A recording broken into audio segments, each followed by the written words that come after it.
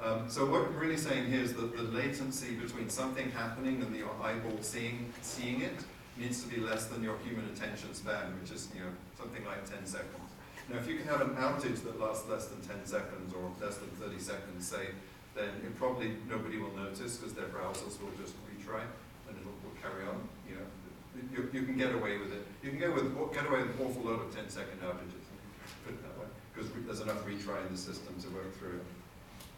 So just to wrap it up, the two core concepts here. One is separation of concerns, making sure that the microservices are separating concerns in the right way so that you can get these bounded contexts and you can operate independently. So some forward thinking, this is the stuff I think is currently interesting. I spent the last couple of weeks learning Go. I actually wrote some code and I just posted it on GitHub, and there's like, I don't know what I wrote, 1,000 lines of code or something. Actually having fun. In fact, I'm having too much fun and not getting enough sleep because I'm going home at night and writing code in Go. So anyway, it's summer and the VC world slows down a bit, and this is what I did. This is what I did this summer.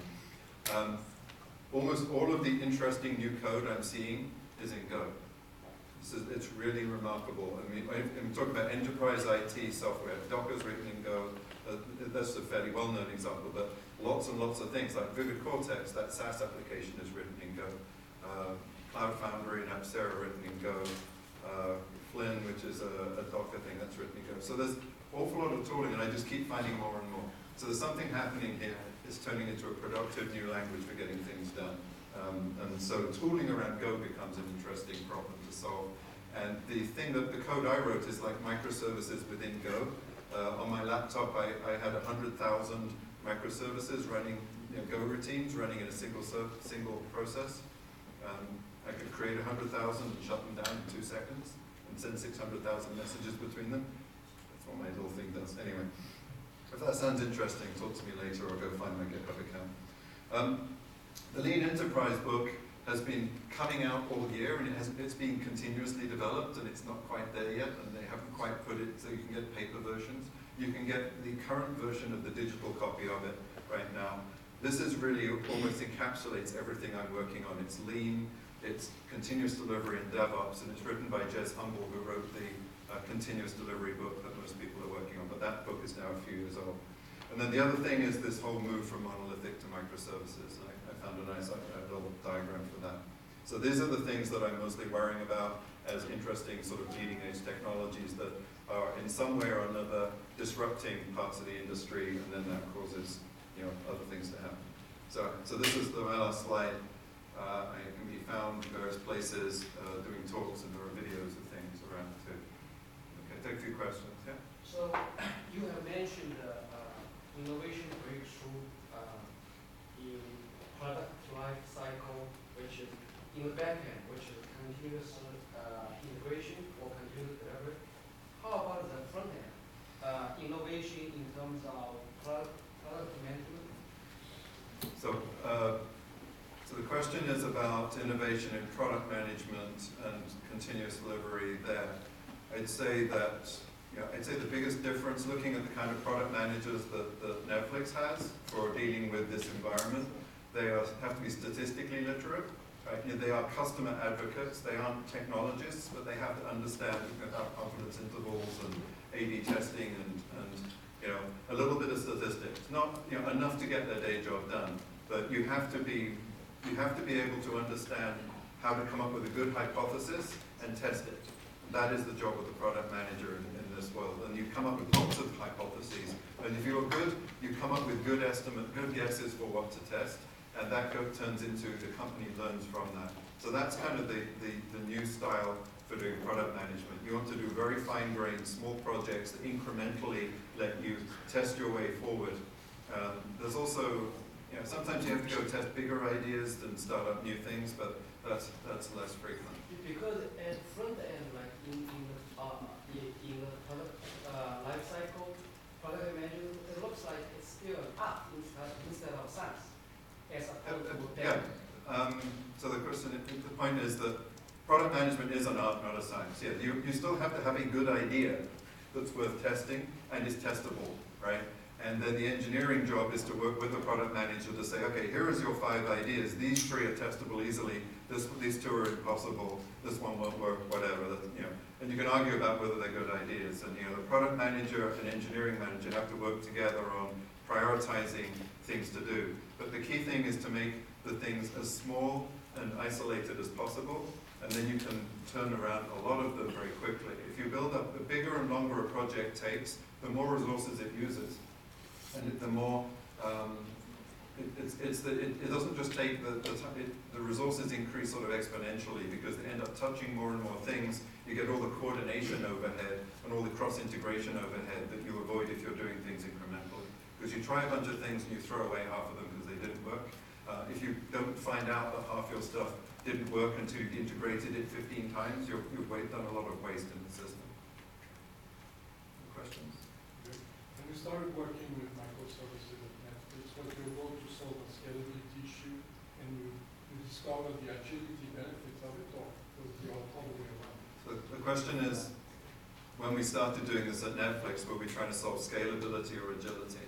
We had a goal at the time to make the developers productive, and we also had a team that at that point had reached around 100 engineers, and the developers were stomping on each other's code all the time. So we would have the movie object and the customer object, and everyone would change it in every release in incompatible ways. And so the QA engineering integration would be to try and take 15 different, 50, but a bunch of different incompatible changes to these core objects and try and mash them all together. So, and then when you tried to roll it out, you'd have the new monolithic build, talking mostly about the DVD service, kind of circa 2008. You try and roll it out and it would just be broken. And so, now which bit broke? I don't know. It's the interaction of these 50 different jar files. So the email will go to everyone in engineering. Okay, everyone have a look at it and see if your stuff's working, right? This doesn't scale. So this was the problem. The problem was that teams scale up to a point. Maybe up to 10 people is fine. As you get closer to 100 people, it gets increasingly hard. Etsy have a very, very tightly controlled culture to run at about 100 to 150 people successfully. They do run a successful monolith with many, many updates a day, but to do that, their context is very large. They have a lot of training to get you into that culture. So the idea here is that you have lots of microcultures and bounded contexts that are very individually more productive, and you can work independently. So it was a conscious decision to try and make the development process scalable. It wasn't really about the scalability of the system as such. We could have had a monolith and just had lots and lots of them, and that would have scaled, right, as long as it was stateless. Right? So you mentioned about the GitHub ecosystem and also building things on existing open source stacks, right? What about the challenges that are inherent in it? Because oftentimes you see there are a lot of, let's say GitHub itself, a lot of projects that do the same thing. Some move fast, some doesn't, and sometimes some just slows down and goes in directions you haven't thought of. So yeah, so questions about picking out which projects on GitHub are going to be successful, basically, because there's so many different ways to do everything. Especially if you're trying to build something. Yeah, it's really no different to the problem you already have with vendors, except you paid them money, and they also did all of that. Except you've sunk some money into one of them. So the switching cost is less, right? You still have to learn how to use the new thing, but at least you don't have to go and give a different vendor some money to find out that their thing doesn't work either, right? So you try all these things. I'd say the approach we took at Netflix was to create Pathfinder projects around new technologies, particularly when the transition to Cassandra was a very critical one because it really, really had to work because this is data and you don't want to lose your data. So there was the Pathfinder projects, there was one service that we rebuilt to use it. We did an awful lot of learning around that, a lot of tinkering. We rewrote the way the schemas were arranged like 3 different times until we figured out how to do it. So that was the Pathfinder. And once that worked and was in production and scaling and seemed to be working okay, then other teams started adopting it, right? So Pathfinders and trying to figure out how to retire risk by doing experiments. Like, what is the biggest risk we have? Like this distributed project I said where we had 200 terabytes of SSD for a few days. That was to retire a risk. It was like, can we use Cassandra as the basis of an active east-west global architecture? Or do we have to do something else? Right? So let's see if we can take that risk away by proving that Cassandra can or cannot do it. Part of that was we pushed 9 gigabits of data for several hours from US East to US West without any problem. So So that was kind of just go, okay, you can push large volumes of data over this network. It does seem to work. So those kinds of risks get retired by doing experiments. I guess we're running into the next presenter's time, so you might want to work on. I could continue to answer questions while somebody tries to plug in the next laptop, which I think is going to be an interesting experiment. So I'll let you unplug things then. Because they're running a WebEx and recording everything. I'm not quite sure how.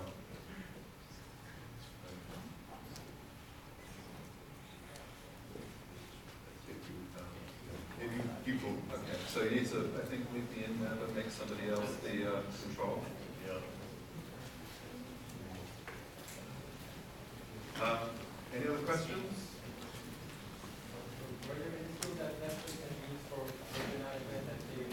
Oh, the version management thing? So Asgard really does that. So Asgard's the deployment tool that you can talk to the team here, know more about it than I do. The current state of it is actually going through some re-engineering. But every service has a service root name, like the application name, and then there's a version, and then there's a tag, and there's all these things. So you can add tags on this. So there's multiple parts to a name, and you can, once you fill all those in, you get a different order scale group for every version, for example, and then you can route traffic between them.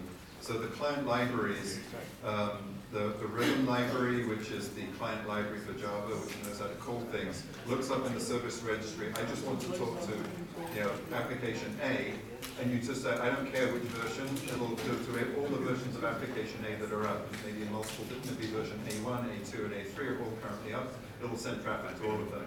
Or you can say, I only want to talk to A3 because I need some feature that's only in A3. So it will stop talking to 1 and 2. And eventually, ideally, you finally, all of the client libraries update, and that old version of the protocol, the old version of the libraries are finally taken out of production, and you stop talking to the old version of the service, and you can shut it down. And sometimes you have to go and shake the tree a bit and complain to people and say, please stop this. And then maybe you put in a find bugs rule that says nobody should be using this version of the library, and then use a conformity monkey in production to say, this version of these things should never be seen in production. So if you keep starting old AMIs, it'll send you annoying messages saying, no, this doesn't work because the service it depends upon no longer exists. So you can do these assertions at build and at runtime to enforce versioning. And that's, the tooling to do that's not that difficult. You just have to conceptually get it into the tool. All set? Set. All right, thanks.